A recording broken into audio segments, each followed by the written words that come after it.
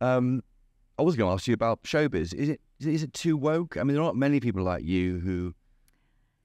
I think everyone's terrified of losing their job. And so when I talk to my friends in LA and I'm like, why aren't you saying no to that? Why aren't you refusing that stupid request or what have you? They're like, oh, you don't understand. You can't say anything. Everyone's on the same... What's an example of that request?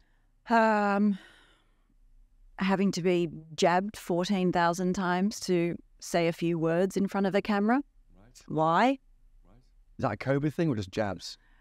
Specifically COVID. Right. I don't know of time before that we've been required to boost.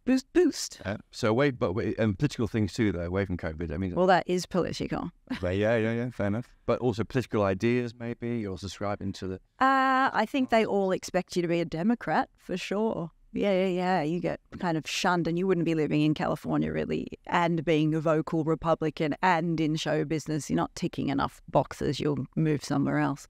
Yeah, it's hard. And do you find people trying to... They can't expect you find secret people they believe like you into right-wing ideas? So many are. So many. I'm like, why is this a big secret? Isn't it the land of the free? And aren't we supposed to have free speech here? And it doesn't make any sense. And I think once you sort of open up that dialogue with people and they sort of start talking about it, like it's been 3 years of just such weird stuff going on in the world, more and more people are waking up to it now, I suppose. So they're feeling a little bit more brave to talk about it or refuse things. Or